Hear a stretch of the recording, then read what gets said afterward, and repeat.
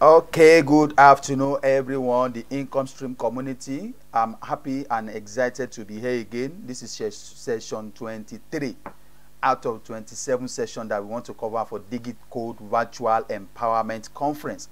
I'm excited to be here today with our speaker in our midst. We have Chidi Nwaogu in our midst this afternoon, and he is going to be taking us on how to create content software. Okay, that's it, what he is going to be walking us through in this section. Chidi, how are you doing? If you are set, we are ready. Yeah, I'm good. Can you hear me perfectly? Yeah, I can hear you. How are you doing? I'm good, and you? I'm doing good too.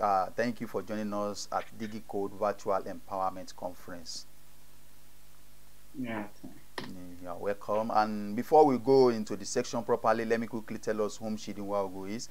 Chidi Nwaogu is a serial tech entrepreneur ecosystem builder, and software developer. Chidi is the co-founder and CEO of Publisheer, a digital publisher that helped over 6,000 underserved Africa creatives living in a low-income and disadvantaged community to earn over 240,000 US dollar in revenue, and he has been described by Konbini as one of the largest digital publisher in Africa. So Chidi, first, before we go into the session properly, let's get to know what his publisher is all about. So, I believe the pronunciation is Publisheer, and it's a digital content distribution platform.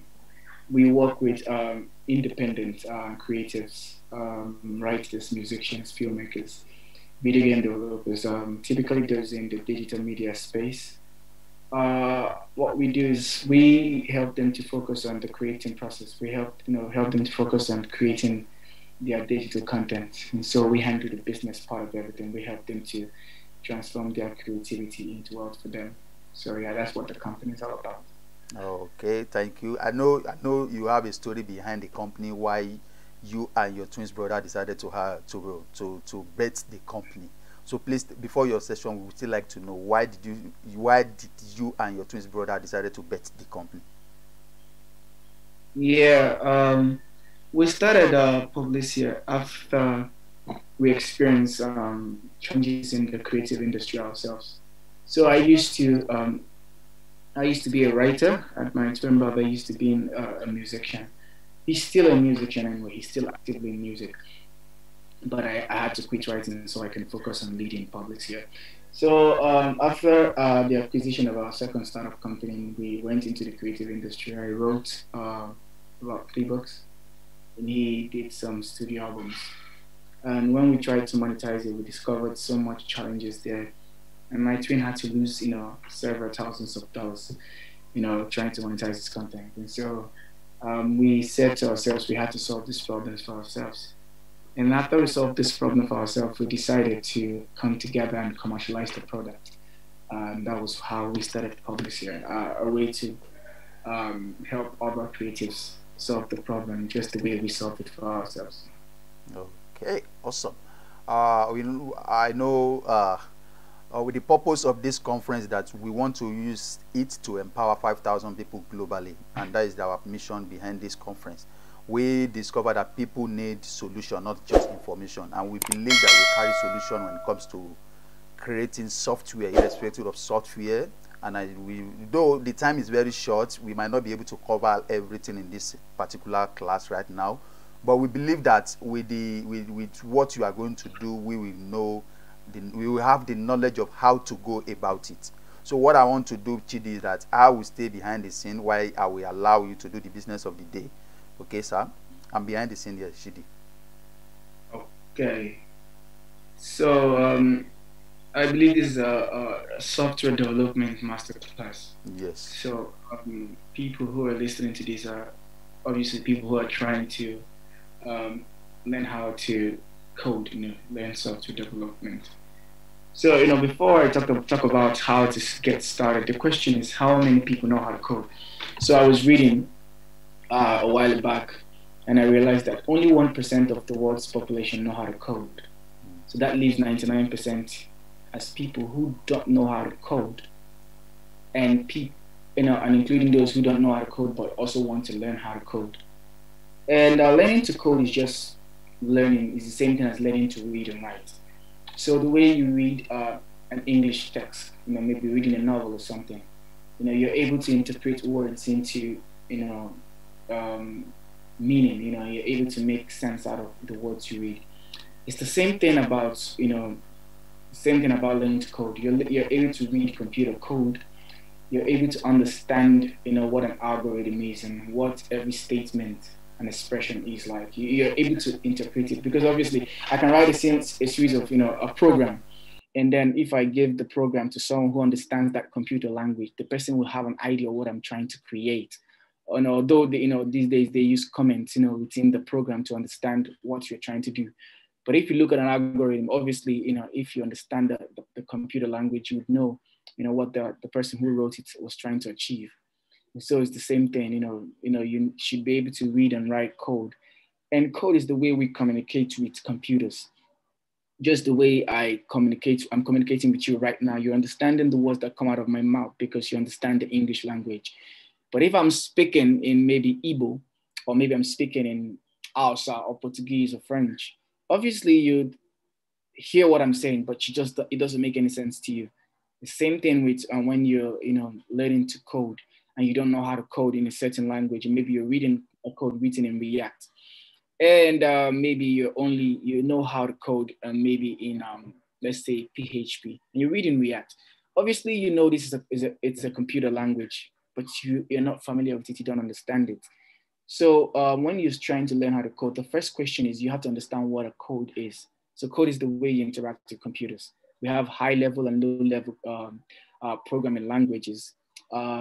We have several high level programming languages like COBOL, Fortran. Those are really old computer languages, and I think at every point, they are all decrypted into binary 101, But the idea is that obviously you're trying to learn some low level programming language, those that have to use day-to-day English. So maybe you can say things like,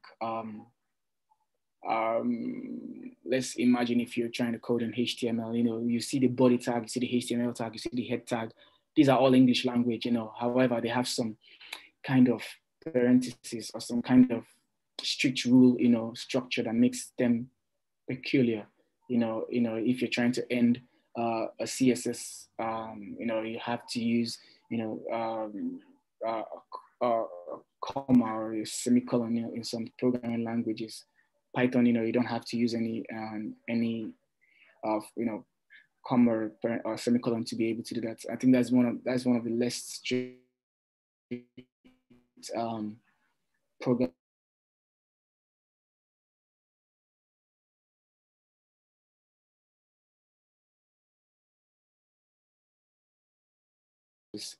And you can do.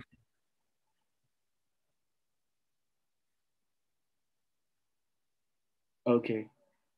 So now you also have to learn what a computer program can do for you. You need to know that, for example, learning to read and write can, open a lot of doors for you. It can, in fact, it opens a lot of opportunities for you as a person, because if you can read and write, you can be able to do certain things. You cannot be able to go to school, advance your skill and stuff. So same thing with learning to code. When you learn to code, there's certain things you can build upon, so learning to code can, do a lot of things. It can help you to enhance your digital literacy. It can help you to cultivate skills. It can help you to expand your horizon, and stuff. The most important thing that learning to code can help you do is it can help you to solve problems, using technology and innovation. So yeah, that is one thing that learning to code can do. And so after you've understood, what coding can help you to do, the next thing you have to do is you have to pick your part. Now, there are several parts in learning to code. And people say, oh, I want to learn how to code. And they think maybe it's just one simple thing or one single part. Learning to code has multiple parts, very, very long, and they are multiple and they are very long. That means that you have to constantly develop yourself. You have to constantly learn. You have to constantly things are changing. The way in which you you set variables. In JavaScript. Has changed. Things. There are new things every day. HTML. We now have HTML5. We have CSS3. The ways in which we used to close image tags in HTML has changed now. We no longer close image tags, by having to put multiple tags. We can just simply close it with a forward slash. So things are changing. So, and you need to, as a person, when you choose, you've chosen the path you want to learn, you need to constantly develop yourself. So I'll be, I compiled a list of programming languages you can learn and what they can help you to do. So, for example, if you want to create apps for iOS, for iPhones, for Apple tablets and stuff, you should learn Swift. If you want to learn how to code Android apps, you should learn Java. Java is really, it's one of the oldest languages I know of, and but it's quite. Sometimes I always argue that that it's very difficult to learn Java because it's quite. I don't know, but personally, I feel it's a very difficult language. But some people, tend to think differently. But I just think it's, what I can achieve with React, with just 10 lines of code. I think Java might have me to write 20 or something. So yeah, but that's my own opinion anyway. If you want to learn how to create websites, you have to learn HTML, which is like the skeleton of a website. Then you also have to learn CSS, which is like the look and feel, which is like the skin of a website. It tells you how the website will look like. And you also have to learn JavaScript. Client-side JavaScript can work. That's just the regular JavaScript. This does not include Angular, React, or Vue, JS. This is just the regular JavaScript. If you want to learn how to create 2D games, you need to learn languages like Python and JavaScript. Also, you can learn GML. So GML is not a very popular language, but I really love GML because I learned GML when I think I was 15 when I learned GML. And it was really interesting because GML is more like an advanced form of BASIC. So I don't know if you know BASIC. BASIC is, I think most people, when you're studying computer science at the university, you get to learn BASIC. So GML is an advanced form of BASIC. It has expressions, variables, statements, do until, do while, and those, if else statements, But it's really, really amazing, and you can actually improve its functionalities by adding DLL, which is dynamic link libraries. So it's one of my favorite languages, and although I no longer code video games, but it's really cool. To a point, I think even GML can, although it was created mostly for video games, you can use it to create a mobile application for your phone. And the good thing about it is that when you learn to code in GML, using GameMaker, you can export it to both iOS and Windows. So you can use it to create multiple, the same app on multiple environments. So it's really good. If you want to learn how to create Windows desktop application, then you need to learn C#. You need to also learn C# or C++ if you want to create 3D games. Same thing. If you want to try, I think GML can also create 3D games if you understand the concept of scaling and depth. So you can also create 3D games, more like an illusion of 3D games. Although, yeah, I think also GML you can set the environment to 3D as well. So yeah, you can also use it to create 3D games. So many amazing 3D games have been created with GML. GML actually means game maker language, and it's one of my favorite languages I learned. If you want to also create robots, all this robotics and microcontrollers, you need to learn C. This is one language I never learned because I was never interested in robotics and Arduino. But if you also want to learn how to do some math and scientific computing and data analysis, you should learn Python. Python is really good for data analysis. You can also learn Julia. I recently discovered Julia as well as a language. There's another one called Go. Go is actually a very interesting language, and I think anybody. I also recommend that. I have a friend in Kenya who is really good at Go. Then you also need to learn R or MATLAB, if you're also trying to do some math and scientific computing as well. Yeah. Now, the next thing is that you need to pick your course. So obviously you've decided the path you want to hear, you want to take. Maybe you want to create 2D games, you want to create 3D games, you want to do data analysis, or maybe you want to create Windows desktop applications. You can also learn Electron. Electron is more like Java, React, JavaScript, but it's used to create just native apps, for desktop.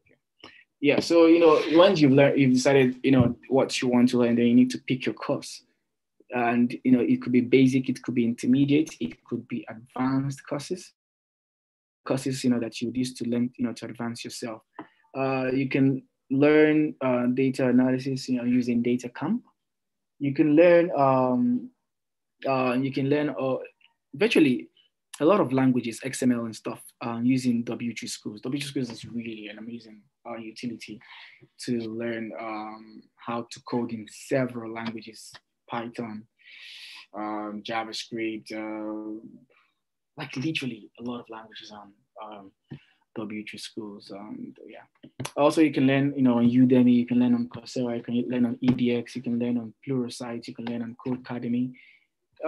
Even on Free Code Camp, there are a lot of utilities out there. Some of them are paid, some of them are for money, whichever the case is. You can first start with the free courses. W3 Schools is basically free, so I would advise you to go to that. Data Camp has some Python data science courses that are free, and then you can unlock some, maybe money. Then while you're learning code, one thing I find out that is very important, you need to have support system. So there are different ways in which you can have a support system. You can get a code buddy. So a code buddy is somebody that is learning to code just like you, typically on the same level or very similar level with you. So that means that you guys have the same or similar expertise. Now the aim is that you guys will try to improve yourselves together. You learn something new, you meet your code buddy and you share with your code buddy learns something new, which is up to you, shares it with you. You guys can sit down together, collaborate on a project. The idea is just to learn together, more like study group, exactly. So just create that kind of platform where you guys can, create magic together. Then you need to also get a mentor. A mentor is someone who is way advanced than you, maybe has up to 10 years of experience, have several years of experience building innovative apps, or doing innovative things or projects, so they are way ahead of you in the path you've chosen. And you have to run to this expert or this mentor to, especially when you get stuck and you want advice, you need a mentor to be able to mentor you, someone who can share advice with you, someone who can tell you, if there's any new update, stuff like that, that mentor is very important to you. It's more like your guide, it's someone that's helping you, lead you through the path so that you do not make, so you just literally makes your journey as a coder or a software developer basically less stressful. Then you need to also be part of forums, development forums. For example, I lost Stack Overflow. Stack Overflow has helped me to solve a lot of problems. I think every computer programmer, every software developer has some point use Stack Overflow because there are so many amazing answers of Stack Overflow, especially when you're going through a lot of problems. I remember when I was trying to, I can't remember exactly the problem I was trying to solve, but Stack Overflow came to my rescue, helped me, find where I was making the mistake, and everything went. I think also Reddit, certain forums in Reddit can also help you as well. And you need to ask good questions, so do not when you are using platforms like Stack Overflow to ask questions, ask random questions, ask questions that really are really specific. And like, for example, you can say to them, oh, I'm trying to create an app or web application, but I want to restrict its usage to only users within West Africa. That means that I want people, when they try to use this app beyond West Africa, maybe they're in Eastern Africa or they're in the United States or, in Europe or, Southeastern Asia, I want whenever they go to this app, in those locations, it can detect their IP and redirect them to a place that tells them that, oh, we are not currently offering services to you, to your country, where you want to, we're going to be opening up to you guys later in the future. And now you're trying to do that, so that's more like geo-targeting and stuff. And, and maybe you're stuck on how to achieve that. Then, yeah, you can ask that kind of question. Oh, I'm trying to do this. Trying to do that. Can you help me do this and do that? So it's more specific. Do not just come and ask them, oh, I'm trying to learn a very great language. And what do you think is the best language that can help me make money? It's not a good question. You should have figured out that yourself. And you're just trying to solve a specific problem and you need the answers. Yeah. After that, you should try and go beyond the basics, So when you start coding, obviously you start with the basics, HTML, you start with the basics, CSS, you start with the basics, try to know how to alter classes and IDs and stuff. But then you need to go beyond that, you need to learn how to use CSS to calculate, you need to learn how to use CSS to, to even animate. CSS can actually animate things.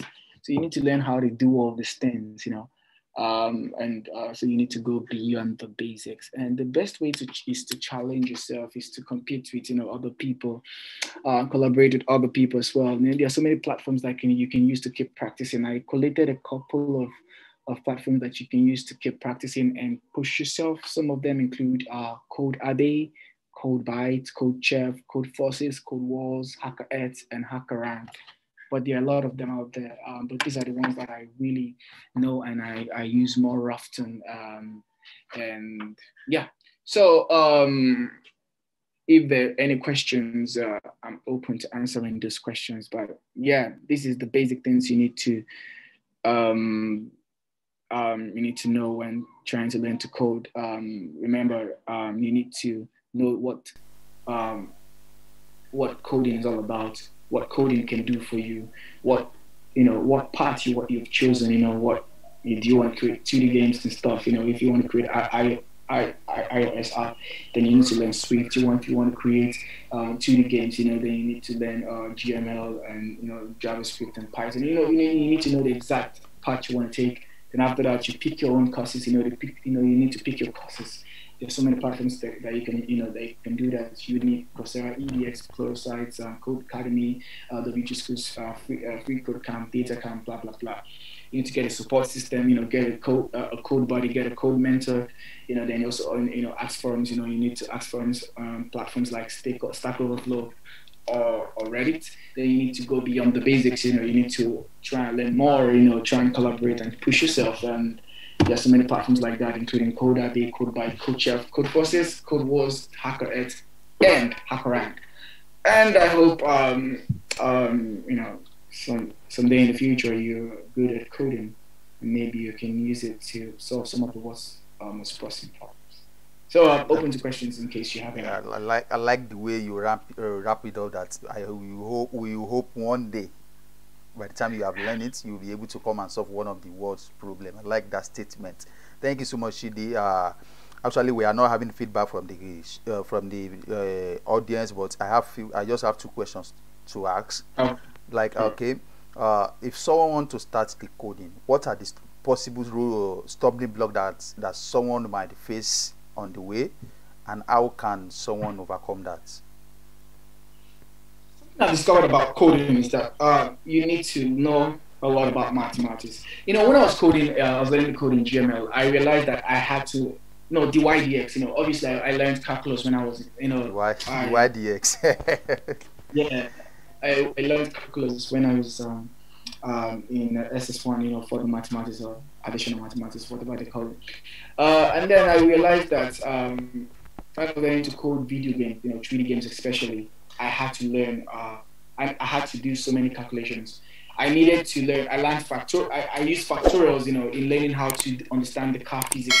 When a car hits the wall, how does it react? How does it bounce back? How does the car decelerate when you press the X? How does the car accelerate and stuff. I found out that I had to do a lot of integration and differentiation and factorial and stuff. And I was like, wow, so this is where all these things, come to play.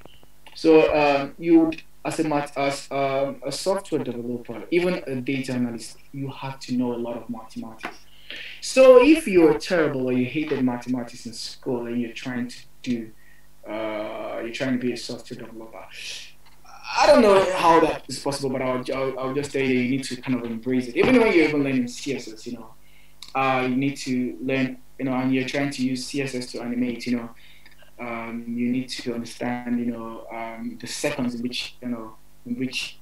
delay rather, seconds, same thing with functions and stuff.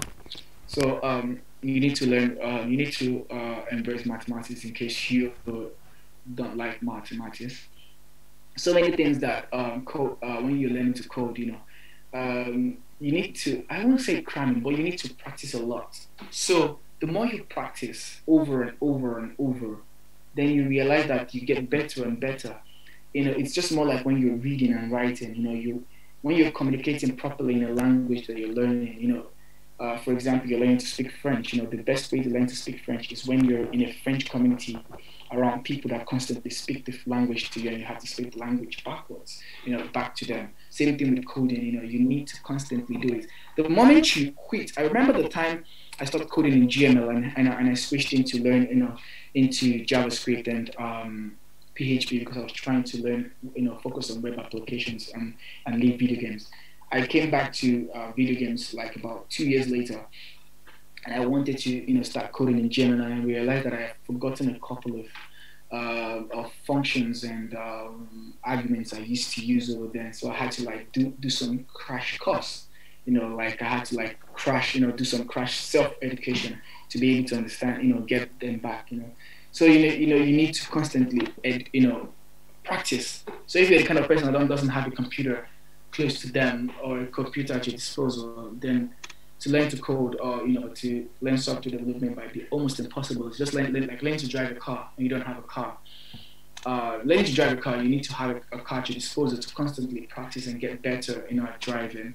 So it's the same thing. And so I would say just do it, and keep doing it every day, keep learning every day, keep trying your hands on new things. Even if you don't have a software development job, you can just try your hands on something challenging. I remember in 2009, my team and I we just sit down and tell ourselves we want to do something. So it's not like a work, and nobody's paying us. We just want to just test our coding skills, and we just create we created a calculator that helps you solve differentiation and integration. So we just wanted to just try how we can do it, and then the calculator, the calculator shows you the workings, how the answers were derived, and it was very exciting when we were able to do that because we were 19 and we just enjoyed, doing this, So these are the things you need to do constantly. You need to just learn and constantly practice. And whenever you hit a roadblock, don't tell yourself you can't do it. Just keep doing it. Also try and get someone that is also learning with you, that gives you that incentive to keep doing it, especially if the person is doing it themselves. You see the person keeping, this life, we live in a competitive ecosystem. When somebody's doing something and is really doing it very well, you don't want to be the person that doesn't know how to do it or isn't doing it well. So you push yourself, to do it. So just put yourself around people that are smart and are also learning what you're learning, so that you're always there to push yourself, especially when you see them also doing amazing things, But also get someone who's well ahead of you, more like a mentor, to just push you as well. But so whatever challenge you're going to experience, if you have a supportive ecosystem, if you have a good support system, you're definitely going to mitigate it.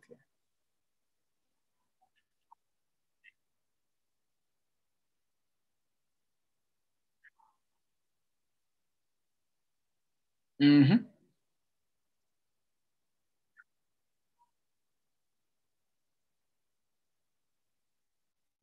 So what we are going to do is this. Chidi, thank you so much for this section. But what I want us to do is this, that, okay, I want you to give your last advice, because as you are coming, I'm very sure that some of your followers follow you down here. Okay, some of them want to learn this thing that you are talking about. I want you to give them, as we are having up, the best idea that you like to give them, and then also tell them how they can reach out to you, so in case they want to reach out to you. Then let them also know how they can also make the use of Publisher to publish their content across the world. Thank you. Yeah, so my advice for any software developer would be: do not create a tech company out of your software development skill, all because you know how to code. Um, Try find a very pressing problem to solve. Create a company out of it. So don't create an app because you can create an app. Create an app that actually solves a problem that you've identified. So many people here. I learned how to code, so I want to start a tech company now. Because I can code now. And obviously they create something that people don't want. Don't be that person. And then if you want to find me on social media, it's very pretty simple. Just search my name, Chidi Nwaogu. I think I'm usually the first result. Yeah. Or you can just Google Chidi Nwaogu, and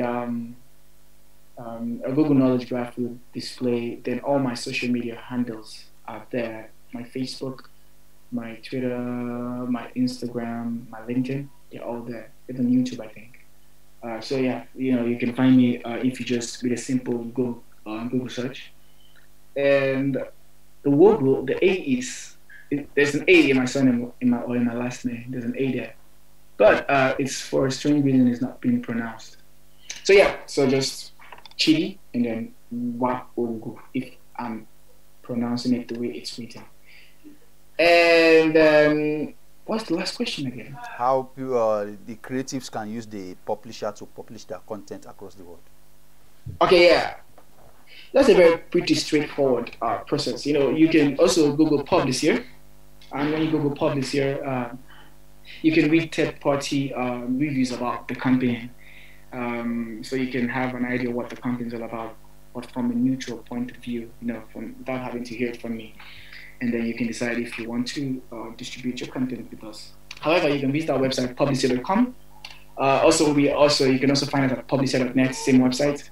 And when you get there, you can check our FAQ page at publisher.net/FAQs, and then you get so many answers to your, to any question you have, including what we do, how we do it, why we are doing it, our plans for the future, blah blah blah. Everything, I think every answer that you basically have about the company is there, Then when you're like totally convinced that we are the kind of people you want to work with, then you can just simply click on register. You can visit publisher.net/register.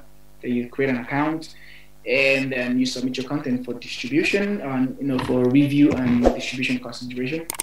And when we decide to publish your content, within 2 weeks, we'll distribute your content to our 413 partner stores. And we help you generate revenue. We help you to monitor your sales across across our partner stores. Then we share the revenue we generate for you. We typically take 25% of the revenue we generate for you. So our services have no charge. We only make money when you make money. So usually, I think it's actually a good deal because we are more like betting on you. Yep. So if you have a good content and your book is amazing, or your music is amazing, or you have a short movie and it's amazing, and you're looking for how to make money out of it,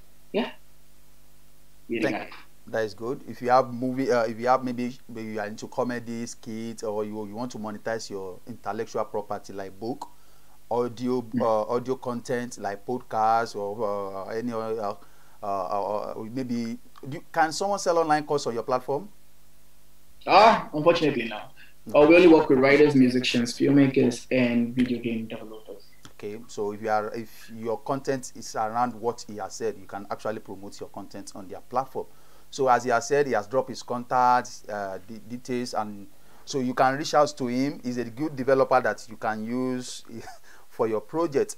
And this is where we are going to end this section right now. Audience, on behalf of the Income Stream community, Chidi, we want to say a big thank you for joining us this afternoon to come and share your knowledge with us. We really appreciate your coming, and we say thank you so much, and we wish you all the best in your endeavor. Thank you, and bye-bye. Okay, so the Income Stream community, we are ending the session right now. Join me at 2 p.m. at 4 p.m. as I'll be taking us a section. That will be my section. I'm going to be taking us a section on how to create an online course. That is what I'm going to be taking us at 4 p.m. So join me. That is my session. At 4 p.m. I'll be here to take us a session on how to create an online course. And if you are yet to buy my book, How to Make Passive Income Online, go to the incomestream.com/shop. You will see it there. Get the book. It's going to benefit you. And we also have some products online too that you can also buy that are going to benefit you. Please go and buy what we put over there. Some of them you need them to grow. Okay, thank you so much. I look forward to see you at 4 p.m. Bye for now.